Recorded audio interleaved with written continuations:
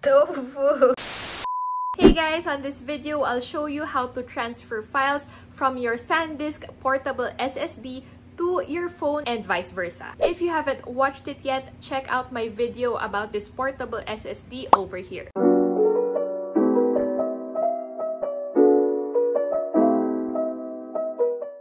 What you'll need is your SanDisk Extreme Portable SSD and a USB-C cable or OTG adapter, depending on your phone port. On my case, I'll be using a USB-C.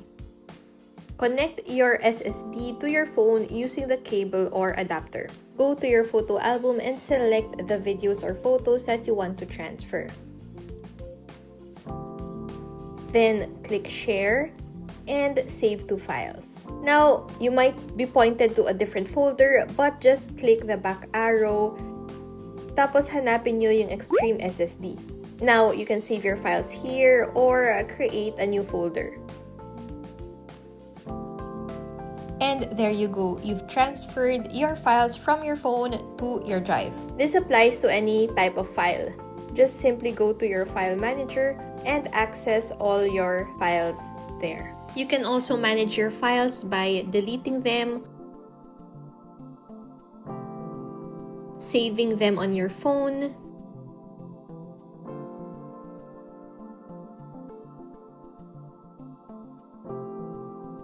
or renaming them.